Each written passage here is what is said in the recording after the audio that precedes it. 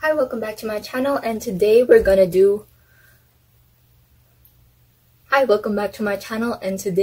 choose our top 5 favorite outfits from my sister's closet.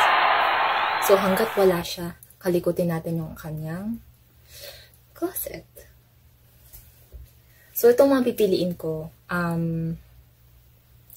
ito yung mga clothes na sana naging akin. So yeah, pasensya na ate. I'm gonna wear your clothes. Before we proceed to the video, make sure to like and subscribe and share, and tell me which one's your favorite outfit. So let's go.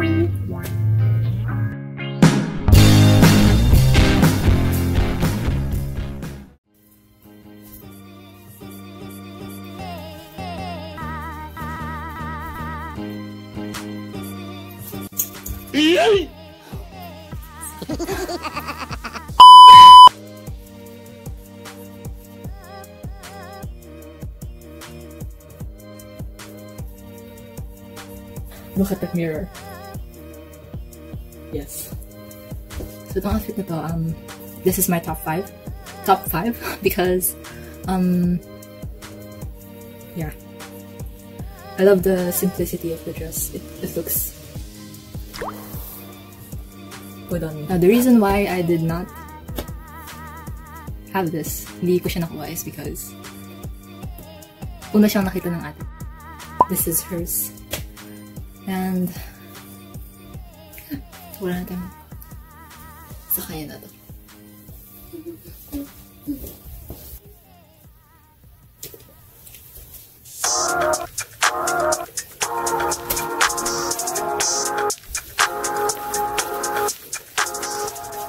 So this is my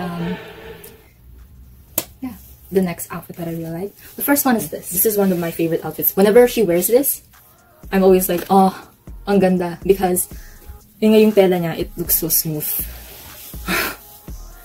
And it has a cool design na parang may shirt sa ilalim, but it's not. It's just the design. Actually, alam ko, pinapili kami ng mami ko na ng sweater. Tapos ito ang choices, tsaka yung damit kong may mukha. Papakita ko sa inyo some other time. But anyways, pinapili kami ng sweater, and yeah, my mom convinced me that I should wear the other one because that fits. That's what the sweater that I picked suits me more than this. But anyways, I think this suits me too. Sana binigyan nila sa akin ni mami din. Pero anyways, hayaan mo na. So this one, you may think it's a skirt, but actually it's a it's a pants. That's what's great about it. Kasi it looks like a skirt, but it's not. You can still do splits. Just kidding. Yeah. I don't know where my sister got this. I forgot. Pero I really like it. Now this shoes. Itong shoes na to. It's hers as well. Yeah, it's hers. Hindi kami magka-same size ng pan ng ate ko, pero yeah, just to see, just to show you what it looks like with the shoes. This is her shoes. She got this from Paso.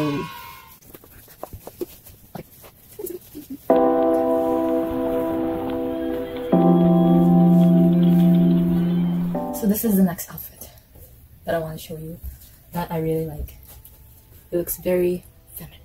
And yeah, fun fact, di pa siya nasusuot ng ate ko. I don't think she's worn this before, so here I am wearing it for her. So I don't remember how much, kung magkano siya I mean, hindi ko alam kung kailan bro, alam ko kasama ako nun. I keep forgetting stuff.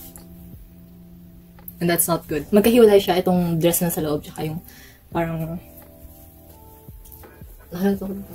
so I don't really remember I forgot what this is called, so I'll search it up. I'll leave it here. This is what it's called.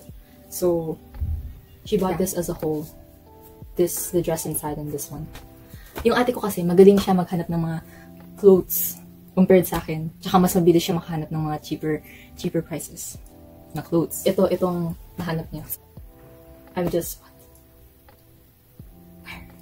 Saan mo nakita to? This is what it looks like.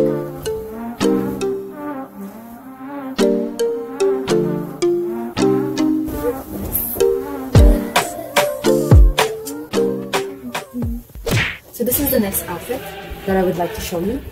I really like the blouse because it's simple and very elegant.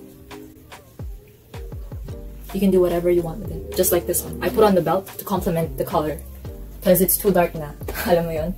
And yeah, along with this yellow shoes na sa ate ko din. Oh, also this pants. I really like this pants because high-waisted siya and like parang pa-flare siya sa baba. High-waisted pants na tuwing sinusot ng ate ko, napapa-wow ka na lang kasi she looks really tall. I'm like, wow, sana ako din. If she wears this combination, I bet it would look really good. And also this shoes. Itong shoes na to. Itong shoes na binili niya din to sa online. I like this, but alas, it's not mine. You see, shopping is fun, but yeah, you just need to find the right people to shop with. Shopping, we don't shop a lot, but when we do, I mean, we don't shop all the time, but when we do, we buy a lot. But for a cheaper price. Maganda, but cheap. So this is the last outfit that I would like to show you. Yeah. The reason why I like this is because it reminds me of Taylor Swift. I like yung album niyang Folklore. Like, you would think that this dress is regular price, but it's not. Yeah. Kung regular price man to, hindi na namin to titignan mo. Pero kung gusto talaga, like, why not? Hindi namin siya bibilin. Hihintay lang muna. Hihintay namin mag-change ang season. Kasi dito sa amin, ayun nga, bumababa yung presyo niya. So, kung nandyan pa siya, it's meant to be. Kasi nagstay siya. 君の虜になってしまえばきっとこの夏は充実するのもっともう戻れなくたって忘れないで